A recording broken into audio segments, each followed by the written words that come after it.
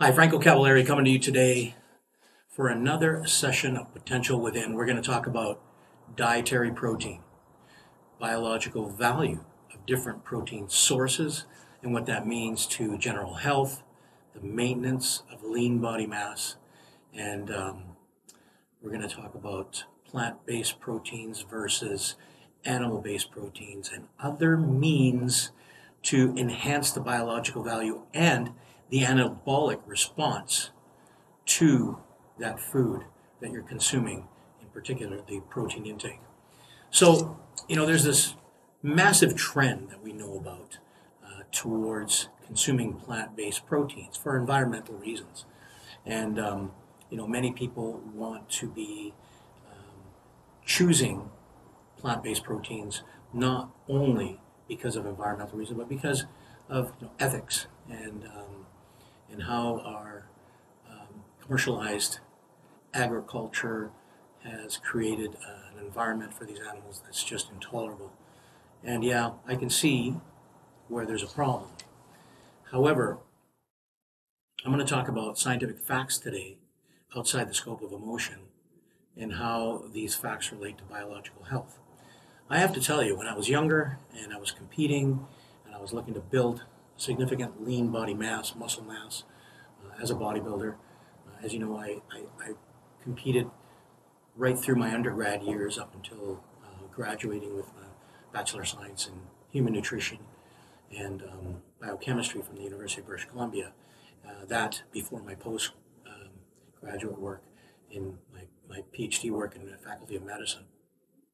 However, during that time, from first year university to fourth year, I competed to win several bodybuilding contests. Mr. Vancouver, Mr. British Columbia, Western Canada, and so on, eventually winning Mr. North America, the IFBB, Mr. North American Championships in Los Angeles, Redondo Beach. And everything in my life was pointed at two things: academics, to get my grades, and bodybuilding. And that's all I did. I slept, I ate, and I lived, and I breathed bodybuilding. And I studied intensely the chemistry and the mechanism of anabolism. And I have to tell you, at that time, there was no controversy. But times today, that time was a long time ago, 1990s, early 90s. There was no controversy. Animal protein had a much higher biological value than plant proteins did. And that persists today. That hasn't changed. But what has changed is the passion and the intensity that people present about the ethics of animal proteins.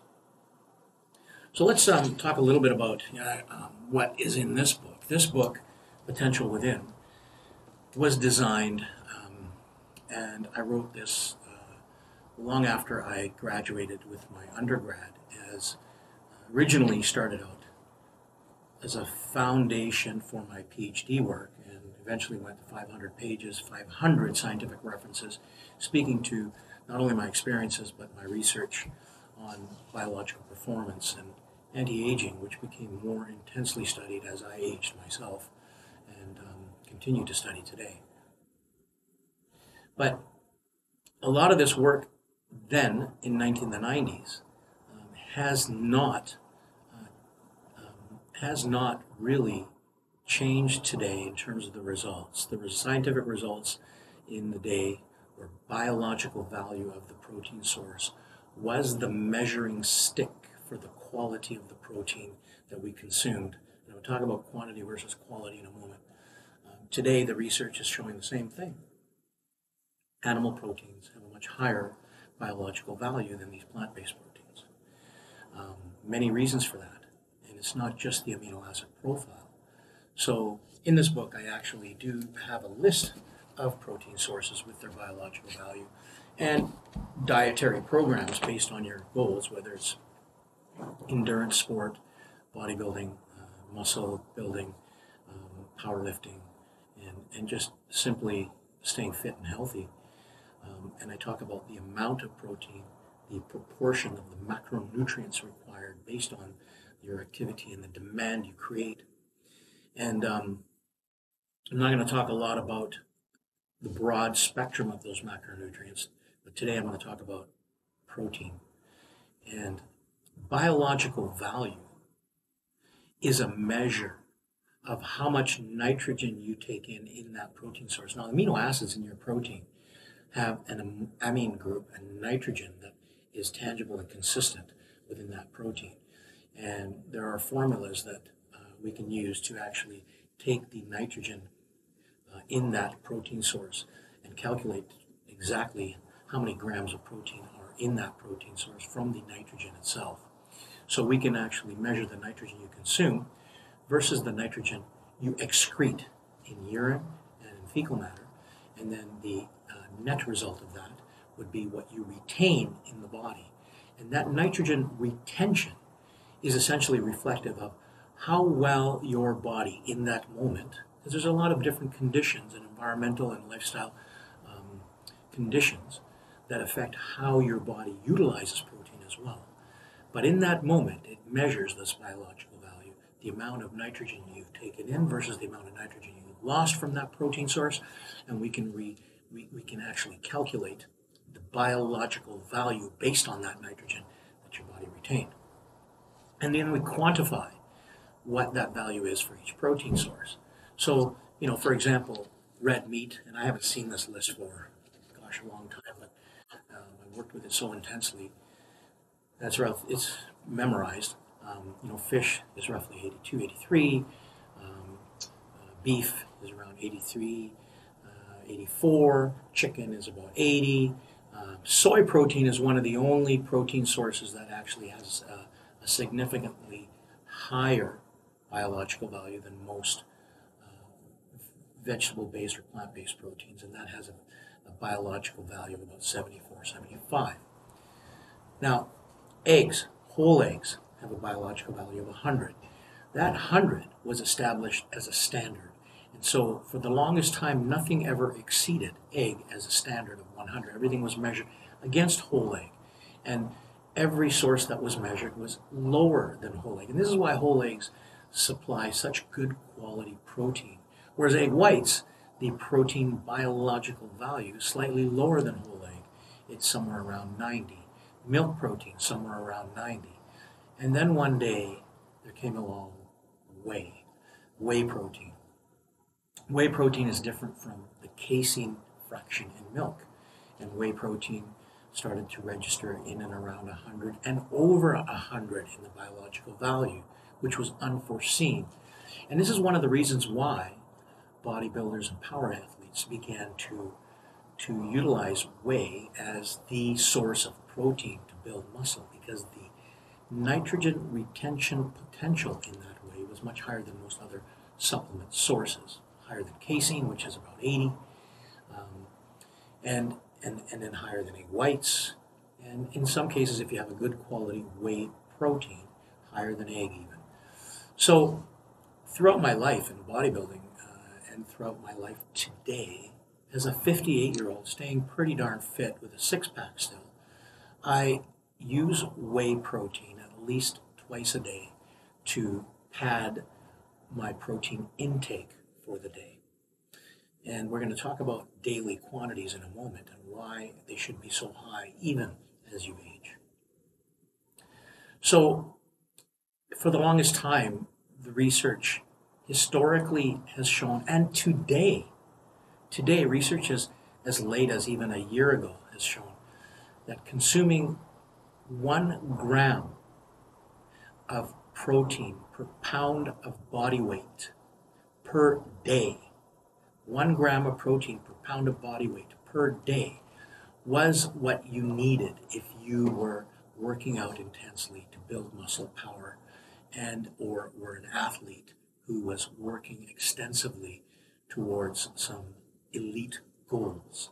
Anything less than that 1 gram could be considered a compromising factor in your potential and your performance. And there is research today that also shows that as much as 1.5 grams of protein per pound of body weight per day can produce even incremental results. And don't necessarily agree that that high protein intake is required. It may be required if your other macronutrients like fat and carbohydrate intake are compromised at the same time. So why are these animal proteins higher in biological value than the plant-based protein? And the answer is actually quite simple. And one is that the amino acid profile of these animal proteins more closely serves the amino acid demands that we need to build tissue.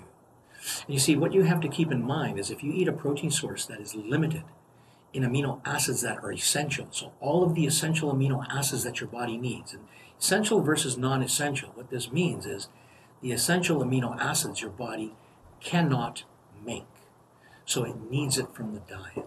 The non-essential amino acids the body can make from the essential amino acids, so they are non-essential.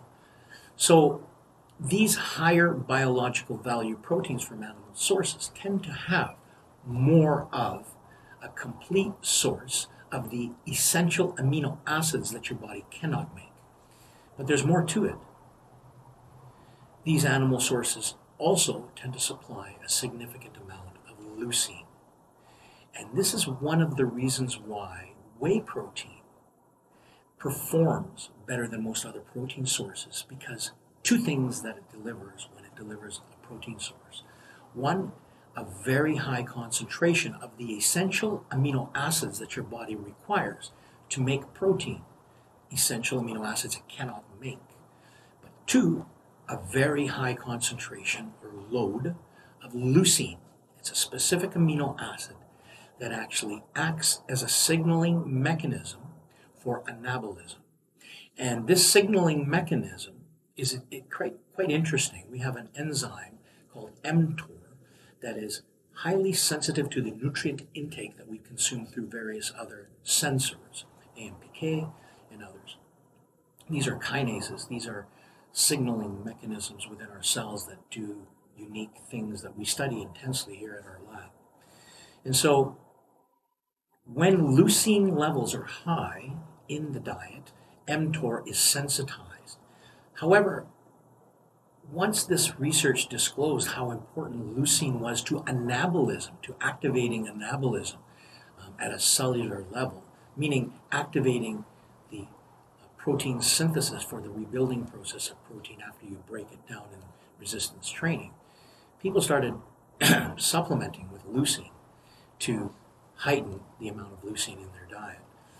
And supplementing leucine beyond a threshold, and the threshold seems to be what is supplied in a whey protein serving of 30 grams of protein. It has roughly about 2.5 grams to 3 grams, or 3,000 milligrams, just under 3,000 milligrams of leucine.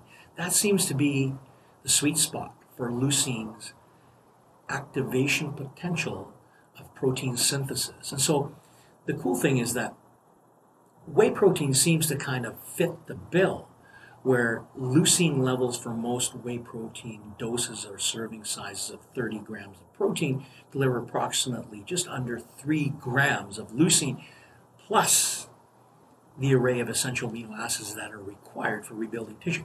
Both those things need to be in place at the same time for anabolism to be generated. So why does this happen? It's because the body's saying, hey, look, I need to make sure that the resources are there before I turn on energy-consuming processes that use up resources, like the amino acids of protein, to rebuild your tissues.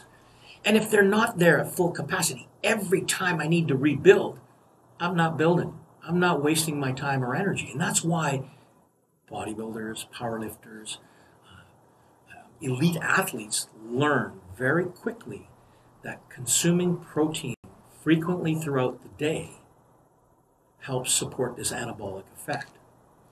And then you've got experts over time saying, well, wait a minute, you don't really need to supply protein that frequently. You don't really need to supply high biological value protein. And you know what? Those experts are not resounding science-based information. There might be isolated research out there, but the majority of the research is showing that these high biological value proteins are maintaining that mTOR and other anabolic activations in place so that you can build long-term and build healthy. Now, as we age, and again, I kind of relate my own research to my own evolution in life. As we age, things start to change. Things start to change. Now, whether the anabolic activity that occurs to rebuild muscle is a function or related to insulin sensitivity is not really 100% known, because as insulin sensitivity declines, so does anabolic potential or protein synthesis. And so the question we've had as researchers is, is there a direct link between a decline in insulin sensitivity as we age and then the sensitivity of the anabolic switch that turns on protein synthesis? Because as we age, there seems to be a desensitization to that, in that switch, to our protein intake and exercise. So we need exercise, putting load on the muscle that forces the muscle to cope and then turn on its anabolic activity to rebuild muscle. But we also need those amino acids, those essential amino acids present at the same time with leucine to heighten the effects of that switch and the sensitization. But as we age, all that decreases. So what has to happen as we age is we need to maintain the amount of protein that we need to consume to restore and rebuild lean muscle. Because if you don't, you start to lose muscle mass with age. It's called sarcopenia. It's a natural process. And this sarcopenia begins to develop in all of us and create vulnerability to illness. As you lose muscle mass, you become more vulnerable to illness.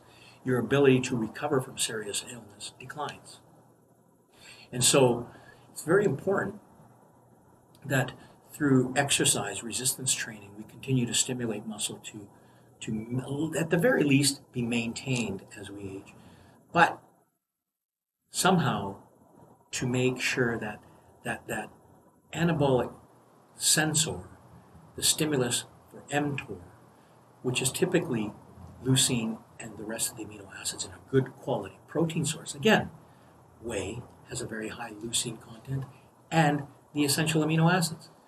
And beef is always touted as a protein that beefs you up. Why?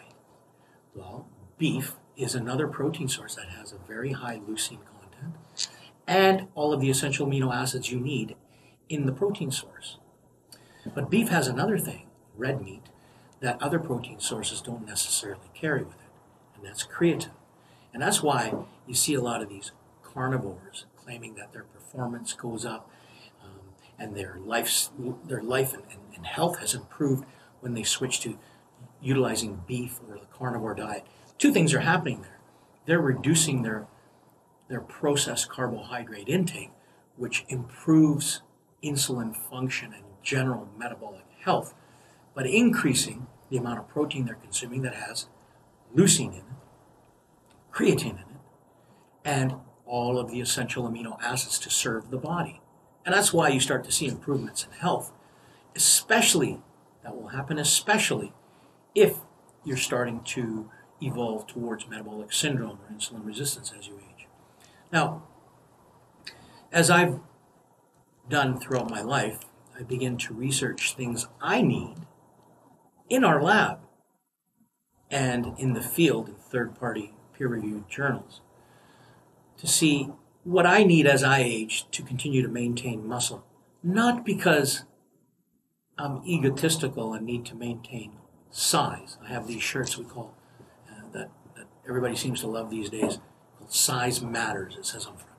It matters because the muscle mass protects you from morbidity and mortality. And this is why it's important as you age to make sure that anabolic sensor stays sensitized to your dietary intake of protein. And the way to do that is to maintain physical activity so that that muscle mass is stimulated to be maintained, for protein synthesis to be activated, and to maintain a high quality protein source that the body can utilize and recognize as an mTOR activator so that that skeletal muscle can be restored. And that means, I'm going back to repeat again, a protein source that contains significant leucine per serving and all of the essential amino acids every time. Now, the leucine content in plant-based proteins is not high. It's not high. And the completeness of the amino acids that are essential in those plant-based proteins is not usually complete. There's limiting factors. Now, one way that you get around that with these plant-based proteins is to combine the different types of proteins. Legumes with cereals are actually complementary to deliver to each other the amino acids that might be limiting in the other to then create more complete protein for your body to utilize. But even with that, the biological value cannot reach that which you would have with beef, fish, and a good quality whey protein or whole egg. I eat a couple of whole eggs, if not 3, every morning, and I have half a whey protein serving before my workout in the morning, or in the evening if I do my workout in the evening, and a full whey protein serving after my workout. I talked about bracketing your workout with a good quality protein source. Half a serving before the workout of whey protein, that's 15 grams of protein, and 35 to 40 grams of protein after the workout whey. Now, here's some more interesting research to add to your whey and beef up its contribution to anabolism. Research has shown irrefutably that the addition of extra virgin olive oil to that whey, to your diet daily, improves anabolism and improves leanness. Why? The monounsaturated fats have been shown to support insulin function and reduce the rate of insulin resistance. But somehow, and the mechanism isn't really understood, also sensitize that anabolic sensor, mTOR, and improve the body's response and sensitization to leucine and the amino acids in the protein.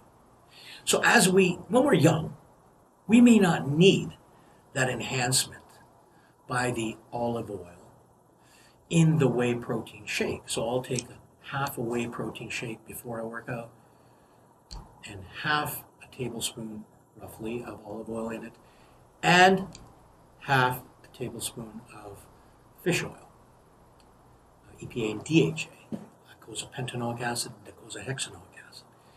Now, there's research showing irrefutably that the EPA DHA supplementation improves sensitivity to the leucine and amino acids of that anabolic sensor as well, in addition to the sensitization that's created by the olive oil.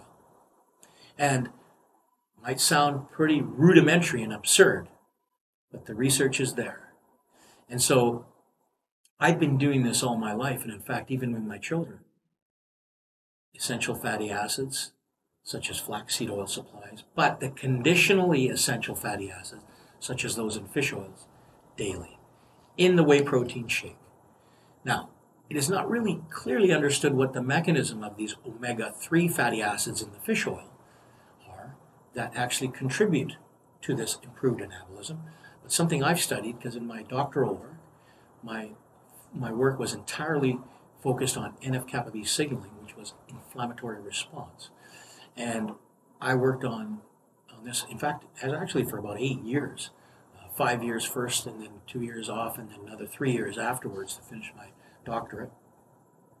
And it was all on NF-kappa B signaling and in relation to various compounds, natural compounds that would have helped to mitigate exacerbated response to inflammatory cascades. So there's a lot of work that indicates that it's the inflammatory response to physical work, when dysregulated or not regulated properly, can interfere with the anabolic response for recovery of that muscle. So whether you're a bodybuilder or just someone working a laborious job, to improve on controlling the inflammation caused by the physical work, improves on the body's ability to recover. And the way we do that naturally is to supply the body with enough omega-3 fatty acids that your cell membranes are sustained by those fatty acids, and the inflammatory response to the physical work that you put on your body, the load you put on your body, is never exacerbated. It's short-lived. And therefore, the body's allowed to recover and use the amino acids, the protein that you're consuming, in, again, the high biological value protein you're consuming, to restore and rebuild. I got to tell you, I'm coming on 58. I'm going to be 59 in June. And I regularly, post pictures of me working out, and my shirt's off sometimes. And people are like, come on, what do you... I'm showcasing the fact that, look, we need to keep muscle mass and fat mass in the context of health. If you don't, you're not going to be able to resist illness. It's that simple. And at my age, I train, work out in the gym 45 minutes to an hour each time, probably about 6 days a week, and it's part of my lifestyle. It's like eating breakfast, like eating lunch, like eating dinner, but it's stimulating the body's capacity to maintain lean body mass and maintain the tissues throughout the body. I talked about myokines. I did another post a while ago about myokines, muscle chemicals. We'll look at that. I also have a post on cholesterol. So don't worry about eating eggs as your protein source. You don't have to worry about the cholesterol in the diet, because 10% or less of that ends up circulating in your body. People who have cholesterol problems, it comes usually from a metabolic problem, usually because you're eating high glycemic index carbohydrates, trans fats, and they stimulate the production of cholesterol in the body. Nevertheless, there are some people that have SNPs, single nucleotide polymorphisms, or other factors metabolically that would contribute to elevated cholesterol, and maybe you have to watch how your body's making that cholesterol, but not the cholesterol in your diet, because the body will not absorb a lot of that cholesterol from the diet. Let's go back to protein and talk about maintaining the omega-3 fatty acid load in your diet throughout the day, and extra virgin olive oil at least 3 times a day, 2 tablespoons a day. Yeah, it sounds like 200 calories extra a day in oils, or maybe more, but it's going to help your metabolism keep you leaner. It's counterintuitive, but it's going to help you stay leaner because it supports insulin function, supports glucose management, supports the brain, and supports the anabolic effect of your protein source you're consuming. Now, I want to circle back again to talk about the total protein throughout the day. Because I said, if you want to stay healthy as an athlete, 1 gram of protein per pound of body weight per day. So if you weigh 150 pounds, that means 150 grams of protein a day. 150 grams a day. That's about 40 grams per meal. 40 grams per meal. So 4 meals is 160 grams. 3 meals, 120 grams. So to put it in perspective, 1 egg has roughly 6 to 7 grams of protein. 1 serving of whey protein will have 30 to 40 grams of protein. Okay? So it's not easy to get all of your protein needs from food, but if you can, great. The problem is that as you age, trying to get that protein intake for the day from food ends up coming with a tax. The tax being the calories that come with that food. And so if you can get 100 grams of protein from food throughout the day and then have 2 protein drinks from whey, which is 100 calories per protein drink, you're going to probably hit your requirements. Now, people who are completely sedentary can probably get away with consuming 100 grams of protein a day and not needing the 150 if you weigh 150. Okay? So that's the kind of protein intake we're talking about. But as you age, the quality of that protein needs to be considered. The biological value needs to be high in order to trigger that anabolic potential, that protein synthesis to maintain the muscle. And if you don't as you age, it's going to be harder to maintain the muscle and easier to put on fat. Adding to each of your whey protein drinks that will augment your diet, that will add to your protein throughout the day, you add 1 tablespoon of olive oil and 1 teaspoon to 1 tablespoon of fish oil. I have one that has a lemon flavor to it so that it's not as fishy. And, vanilla whey protein, it gives it a creamy, lemony flavor. It doesn't have to taste great. Hey, listen, your shakes don't have to take like McDonald's milkshakes. Okay? These are protein drinks that I put in water to keep them lean. And it'll have 1 scoop of whey protein in water, 1 tablespoon of olive oil, 1 tablespoon almost of fish oil, and that's what I consume. Twice a day, sometimes 3 times a day, usually 2.5 times a day. And that half is my pre-workout protein because I bracket the workout with the protein to protect the muscle from the catabolism that could otherwise take place when you're training. So I talk about this protein with intense focus because it's important, especially as you age, to maintain a good quality protein source. And there's tons of research showing that it does improve and support lean body mass, reduce fat mass, and improve general insulin function. Because a lot of these plant-based proteins, when you have the simulated plant-based meats that are made from, they often have seed oils and other things added to them that increase the amount of carbohydrate that are in that protein. So you're not really getting a good quality, high and purified protein source that way. If you're going to use plant-based proteins, make sure you're combining the legumes with the cereals so that you're getting a better quality protein that has synergy and complementary amino acid delivery. And it wouldn't be a bad idea to add a bit of creatine to that plant-based protein source. And, you guessed it, leucine, because that will help, that will facilitate and support the biological value and turn on that anabolic activity. So now, there's a question that people often ask, and that's people who have kidney stone problems and relating that to a high protein intake, and that's usually not. There's much more to the metabolic state that contributes to kidney stone generation. Meats that might have high purine levels will result in higher uric acid. I mean, that's more related to gout. And so organ meats might be something you want to avoid if you have a vulnerability there. Sardines, mackerel, they tend to be high in purines. But there are other types of kidney stones, like calcium oxalate, struvite. These are different types that have different compositions. And I got to tell you, the best kept secret for dissolving kidney stones, if you have a kidney stone problem, this is going to be your salvation. Potassium citrate.